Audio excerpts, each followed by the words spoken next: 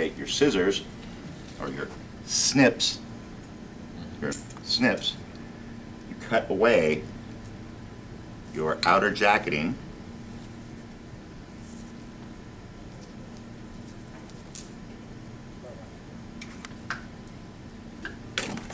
You snip away, and it's easy to accidentally snip the fiber.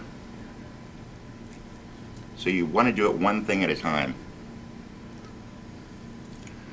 You want to pull your mid yarn, what you connect your pulling system to one side, and make sure, and it's happened to all of us, make sure that you don't have one of your fibers in it.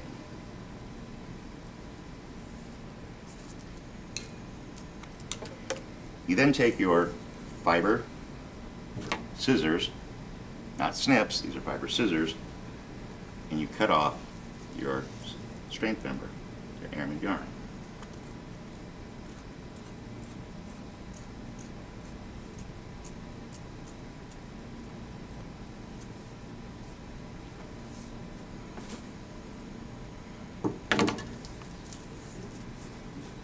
You take your snips,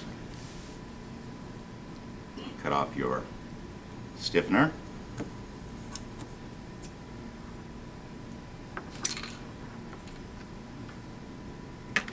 anybody know why we call them snips and not scissors? They're built for cutting metal all day. They don't dull. These fiber scissors are very, very sharp and don't dull. These are sharper than these, but these are more durable. All right, we've now prepped the outside jacket of one side of what we're going to be splicing. Let's get it in a position now where we can really start working it. About like so would be nice.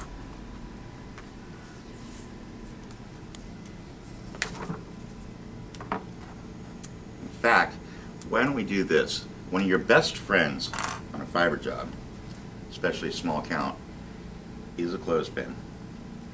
It stays with the mat.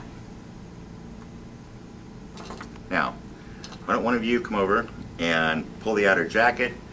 You cut and rip it. You cut off the jackets, and you cut out the aramid yarn.